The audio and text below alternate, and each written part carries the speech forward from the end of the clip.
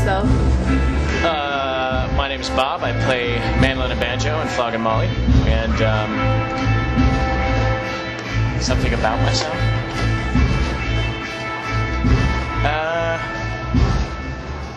I like crab. They have crab in Rochester. It comes from a ways. Your new album, Whiskey on a Sunday, was released back in July. What can you tell us about it?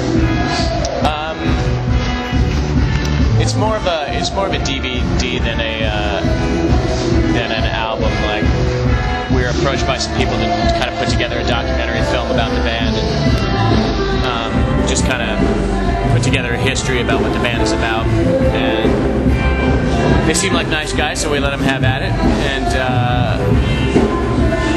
And I think it turned out all right. And then with that, we had recorded some acoustic versions of some of the songs, and we had a version of Laura that we hadn't completed yet from the last album. And he ended up using quite a bit of Laura in the movie, and so it made sense to kind of finish it up and get that out. So it's mostly just some live cuts from the DVD and some acoustic tracks that he used in this music for the DVD, and then the song Laura. Did you do anything different when you were recording this stuff? All the acoustic songs, we just kind of switched them around for a more kind of folk approach, a more straight folk approach, where we were initially contacted by Sony Connect to do something for them because they have like an iTunes-y kind of thing, and we didn't want to just hash out a bunch of live versions of stuff that we already had recorded the same way, so we decided to kind of go more acoustic with it and strip it down a little bit. So we did that differently for it, and we ended up using all those cuts on the album. How did the idea for the video for Laura come about? The video for Laura is just footage from the film. Some of it that made it into the film and some of it that didn't, but it's actually put together by a guy at our label, John, and we had the song come out, and he just was kind of wanted to put something together for it, and just ended up editing a bunch of film from the documentary and from some of the outtakes of the documentary film, and just kind of spliced it together from that. Cheapest video we ever made. How did you become interested in playing the mandolin and banjo? I guess I've always I've played strings since I was a little kid, since I was about 7, and I've just always been interested in kind of incorporating different sounds into the whole deal. Hovering in the string realms. So it's just been one of those things where I like the way different instruments sound, and I just keep collecting them, and that kind of grew into playing, banjo, having banjos and mandolins. So when I met Dave, it just made sense to make it happen. How would you describe the Irish influence in your music? That obviously comes from Dave mostly. He's Dublin born, and his lyric and musical style tends to lend itself to the Irish side of things. So, Bridge has been playing traditional fiddle, like traditional Irish fiddle, since she was 2. Growing up in Detroit, her dad's family was Irish, and so she was always kind of exposed to that stuff, and I think everybody in the band has always appreciated that stuff and was drawn to Dave's music for that quality. So it just kind of grew organically out of all those things.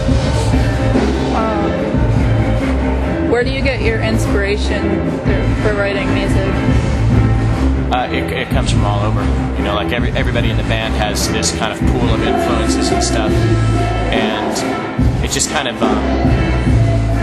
blends all those things together. Dave has influences that are, Luke Kelly and the Dubliners, as well as Queen and the Sex Pistols and Johnny Cash, and like I love the Who and the Stones and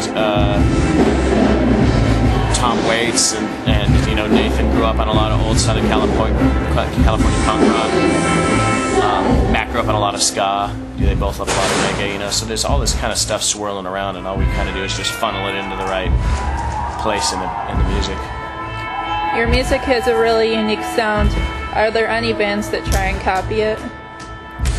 I don't think there's any bands that try to copy it. I think there's a lot of bands out there, I mean not a lot, but there's bands out there who do similar things, like there's the Dropkick Murphys, there's Blood and Whiskey, like we all play Irish influenced music, but everybody comes at it from such a different place, you know, different angle and a different direction, that I don't think there's a lot of kind of copycatting going on in any way.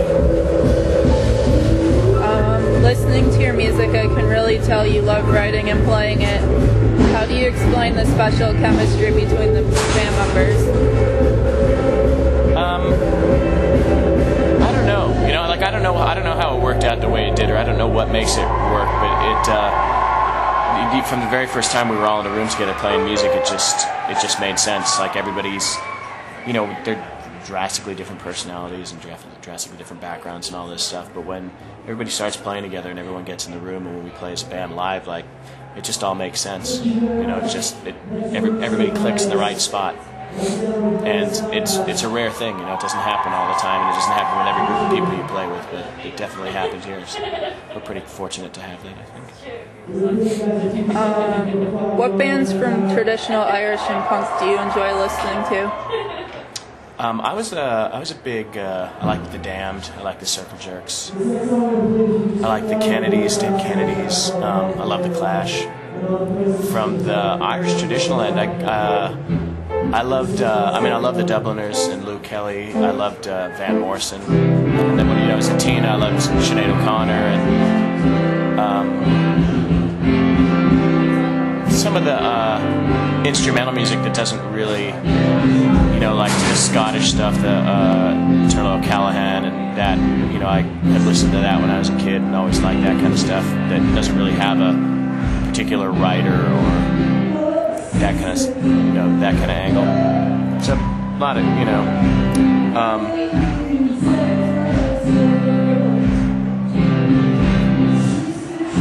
yeah, I don't know. Just I listened to all kinds of music growing up and still do, and so it's hard to pinpoint any particular thing. Thank you. You're welcome.